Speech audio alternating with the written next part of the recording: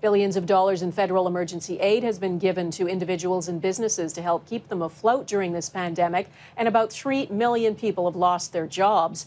Now there's some signs of recovery. The economy is experiencing much bigger bounce back than forecast. Stats Canada data shows more than 950,000 jobs were added in June as restrictions began to ease and businesses reopened.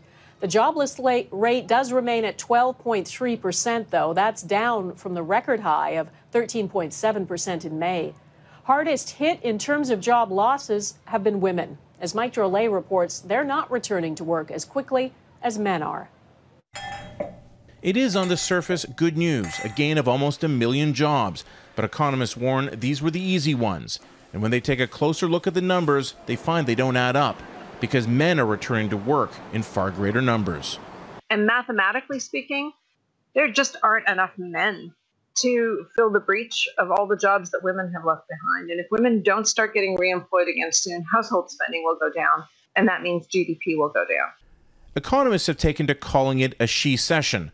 Certainly, the unemployment rate for women is higher than for men, but it's the underutilization number, which combines those who are unemployed, those who want a job but didn't look for one, and those working half the regular hours, where the disparity is most obvious. Part of that comes down to traditional household roles, with women taking on the majority of homeschooling during the pandemic.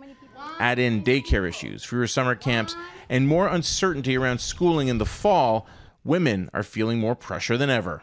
I think women's recovery is everyone's recovery. And I think given the roles that they play, I think in healthcare is one of the things that really stands out, but not just healthcare. Think about all the ways that we live and how important women's work is. We need to see women do well, just period. The Canadian Federation of Independent Business released its numbers this week as well. The good part is that with 56% of businesses open, there's room for improvement. The bad is that only a third are back to full staff, and merely a quarter are seeing pre-pandemic revenues. A large part of why they're hearing from their members is that fewer women are returning to their old jobs. We are hearing that there are some obstacles for women who still are do a lot of the childcare in the home. And so I think that getting that piece of it right is going to be critical. The alternative is an economy operating at far less than optimal levels. Mike Drolet, Global News, Toronto.